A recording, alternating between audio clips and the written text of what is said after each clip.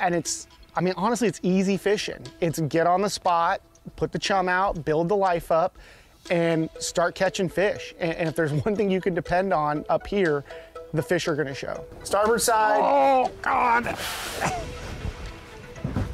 That's the proper one. Well, take it easy. Just take it real easy. I think that's a good one. I think you got a good one. I think we got a keeper on. Good thing you're using the right tool for the job. I'm running out of line. Someone had to get it started. He got a real one on that little tiny spinner. What am I missing out here?